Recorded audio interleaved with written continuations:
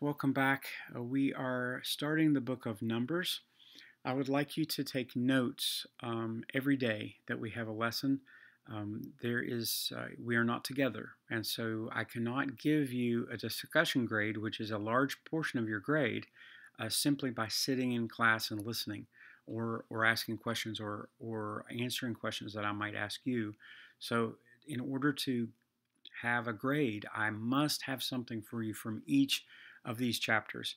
So you do not have to write down everything, but you are writing down important things, things that strike you, things that I emphasize. Certainly, if I stop and I make some comments, you should write something down. Sorry, but if I think it's probably worth something, you need to at least give me that credit to say it's possibly important to you as well. And I'll try not to waste your time. So we're going to sometimes do more than one of these videos in a day, depending on the length of the chapter. If you have a very large chapter, we will only do one. If you have two short ones, we'll try to do two. And then instead of stopping in the middle of a chapter, we'll just continue. Now, we normally had 45 minutes to do a Bible class. I seriously doubt that even a long chapter is going to take even half that time. So it may be that in your notes, the taking of your notes, if you want to stop the video and take some notes and then restart, that would be any additional time. So videos can actually be pretty efficient uses of our time, to where we're not always wasting as much. So I really don't think the discussion of God's Word and the application of God's Word to ourselves and seeing Christ as we can, that's not wasting time, but this is a little bit more efficient, I think, and will not take as long. I think you'll see that all of your classes, you may get finished earlier in this type of online format than when we were together. I think it's a lot more fun together, and I can't wait to see you again. I miss you. And I prayed for you each this morning, and just asked that you would pay close attention as we are still studying God's Word. God can use this in my life and use it in your life, and I pray that He does. Okay, so let's get started. We're reading chapter 1 today, and I'm going to abridge quite a lot. You're going to see that there's, first of all, some Hebrew names, large sections of Hebrew names. Since there's census, first of all, why do you call it the book of Numbers? When the Greeks translated the Hebrew Bible, they titled this Numbers. The Greek word is arithmoi, which comes from arithmetic, so numbers. They called it Numbers because there's a census at the beginning of the book. First 4 chapters, it's talking about the census. You're also going to have a census in chapter 26. In chapter 26, right at the end of the book, and so the writers, the translators of the Septuagint, the Greek version of the Old Testament Hebrew Bible, called it arithmoi, or numbers. The Hebrews called it In the Desert. That's the name of this book, and we see that in the desert, in some ways, is a beautiful depiction, because you're going to see that this book is really about bumbling. Israel had everything right from the beginning. They had a government, they had a law, they had worship, they had everything at the beginning. They didn't have to evolve into a country. They were established as a country. God called them out, delivered them, and then showed Himself to them. And the book of Numbers really is about, what does it look like when you disobey? What are the effects of disobedience, and what are the long-term effects of disobedience? So this is a very pertinent book to me, to you, as we live in this world and as we battle with disobedience in our own lives. What does it mean to us? And remembering, too, that we have the gospel, that Jesus lived in our place, and that we are accepted. We are not cursed as the Hebrews were when they disobey, but there is something that will continuously cause us to repent and turn back to God because of what He's done for us, that the gospel affects us in such a strong way. So let's look at this, and there will be times that I will abridge. And you can always stop this video and take notes, and then restart so that you're never behind. Okay? So let's begin in the book of Numbers, chapter 1.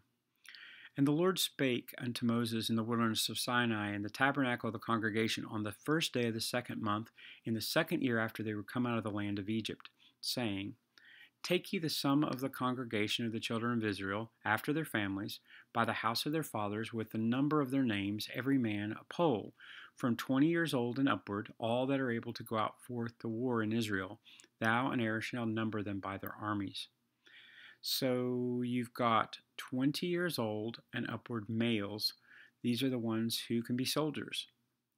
And I do not assume that the very old men are counted. There must be an upper age limit. I don't know, old, like I don't know, like my age or something really old, decrepit. Okay, but fighting age would be numbered within this. So it starts there in verse 5. And these are the men that shall stand with you. And you're going to see that these are the generals or the governors or the top banana of each of the tribe. And you have the tribe's name. This was these people were the 12 sons of Jacob. They're long dead, but they are still the namesake of these tribes. And there is a older person or a strong man, I guess, whatever, a politician at the head of this family, and these are the ones that are named.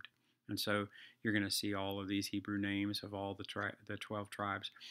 Remember that Joseph, even though Joseph was a son of Jacob, he is not numbered along with the 12 tribes. So when you count to 12, there are 12 tribes. Joseph is not one of them, okay, but he had 12 sons.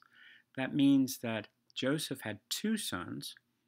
Ephraim counts in Joseph's place. Manasseh also is counted as son of Israel. That leaves 13 tribes. So not 12, but the 12 tribes of Israel do not count the Levites. The Levites were not in the army. The Levites inherited no land. The Levites are specifically, exclusively worship leaders.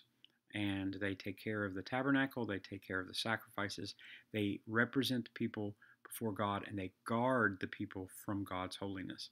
So we'll see that sanctification makes them completely separate in all of Israel's society.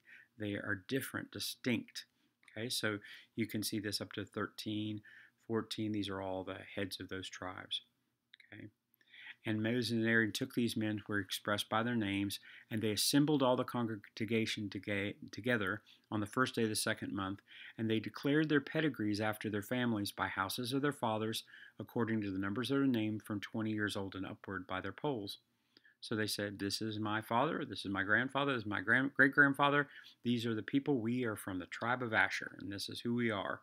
And then they counted all of those people that could fight.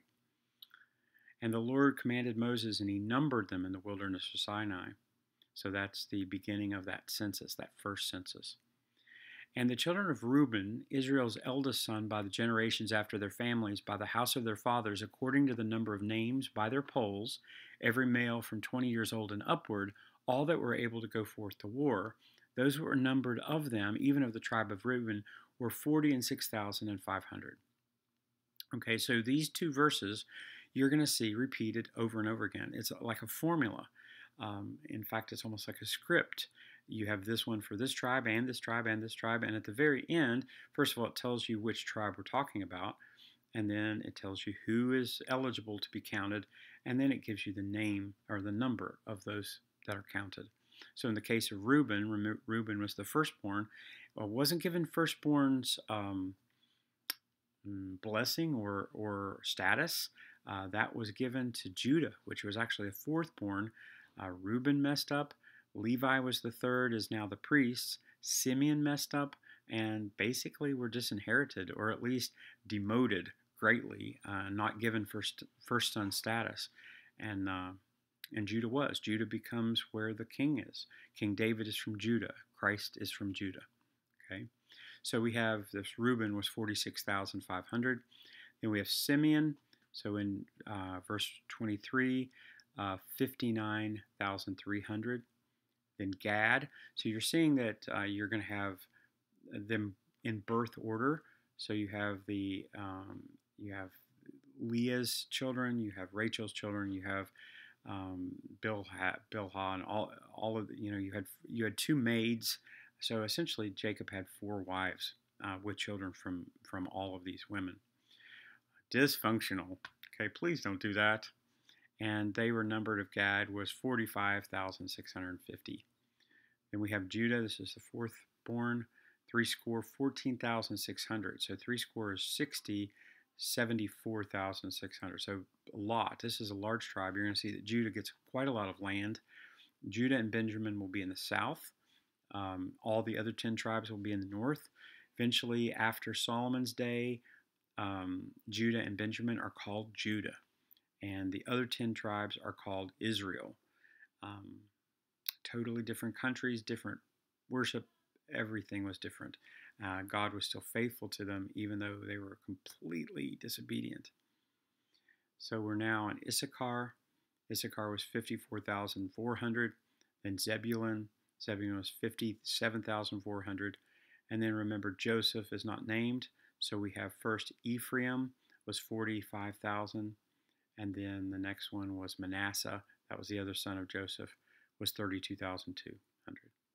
Okay. Benjamin, the last born, the smallest, was a small tribe as well, was 35,400. Okay, half the size of Judah. Children of Dan by their generations were 2,700. Okay, wow, 62,000. That's a lot. And then Asher. So they're named according to the two wives, and then the lower, lesser sons were the handmaids' sons. Sorry, that's how it worked. Okay, 40,500. Naphtali were 53,400. And these are those that were numbered, which Moses and Aaron numbered, the princes of Israel being 12 men. Each one was for the house of his fathers. So although that were numbered the children of Israel by the house of their fathers from 20 years old and upward, all that were able to go in war, even that those who were numbered were 600,000, 3,550. So we're talking about a more than 500,000 men army. That is enormous, even for today's standard. We're talking about the world now has enormous countries. The United States is a huge country. China has a huge country. And this is a 500,000 man army. That's a lot. These were older, younger, but these were all able to hold a sword, all able to fight, and did. You'll see later when we get to Joshua. The Levites were not numbered. The Lord had spoken to Moses, saying, "You should not number the tribe of Levi, neither take the sum of them from among the children of Israel. You shall appoint the Levites over the tabernacle of testimony and over the vessels thereof and over those things that belong to it. And they shall bear the tabernacle and all the vessels thereof, and they shall minister unto it, and shall encamp round about the tabernacle. And when the tabernacle sets forth, the Levites should take it down, and the tabernacle is to be pitched, the Levites shall set it up, and the stranger that comes nigh shall be put to death." So we see that these people were not better people or cleaner people or more godly people, but they were anointed to this task, and God allowed them to live, though often, even in doing their duties, they would be breaking the Sabbath laws. It's very strange. Jesus makes a mention of that the priest is working, but you're not allowed to work. How can you work and not work? It's that idea that God's constantly working, and these people were specialized to protect the people and represent the people and offer sacrifices and feasts and festivals. All of this was together in order that God's worship would actually involve us, though God wanted us, but we were not clean enough to be around him. And so the priests were very, very valuable, essential, totally essential. Of course, representing Christ. We'll see it. Christ was not a Levite, could not minister in the sanctuary. We'll see that in the book of Hebrews. He is a priest forever after the order of Melchizedek. If you remember Melchizedek in the end of Genesis, kind of comes out of nowhere, and Abraham gives him the spoils of war. We're going to see that Christ is a type of priest like that. And the children of Israel shall pitch their tents, every man in his own camp, every man by his own standard throughout their hosts. So you're going to see that the Ark of the Covenant is inside the square room, the small room inside the tent. There's a longer outer room with more furniture outside, and then coverings. Then you're going to have two major pieces of furniture outside in the court, the laver where the priests wash, and then the altar, which is for burnt sacrifices, all covered with a tent, like a fence of white linen cloth around the courtyard. And there's doors to get into it. So when you bring your offering, you would bring it to the door. The priest would then deal with that. Then around the tabernacle was a circle of tents where the priests lived, and the priests acted as a hedge of protection to the people. Then north, south, east, and west, you had 3 tribes each. 3 tribes north, 3 tribes east. We'll see that later as we see that further into Numbers. So since it's circular, you end up with little triangles, long, skinny triangles, which are kind of neighborhoods. And you'll see this is the neighborhood of Dan or Simeon or whatever, and those are around it. And the children of Israel did according to all the Lord commanded Moses. So did they. So I hope you got a lot from this, and if you missed any notes, just go back and rewind the tape. You can watch it as many times as you want. Let me pray with you, and then I'll see you tomorrow for another chapter. Father, we thank you for what you're doing in our lives and ask your blessings on us, that you would give us your grace, that you would open our mind to your word, that it would take deep root in our lives and mean great things to us, that we would repent of our sins and turn to our Savior fully with all of our heart, that you have protected us from your holiness and your wrath, and you are sharing your life with us, and that great grace can come to us because of our Savior.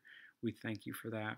We ask that though this world be a wilderness, that we would not be disobedient as the Israelites were, continuously disobedient.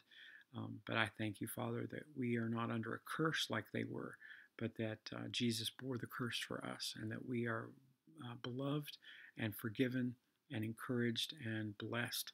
All of our days we'll never know anything but grace forever and always, and we thank you for that. Give us protection and grace as we are apart from each other, and help us to do our best in this new format that's so weird to us. And we thank you. In Jesus' name, amen.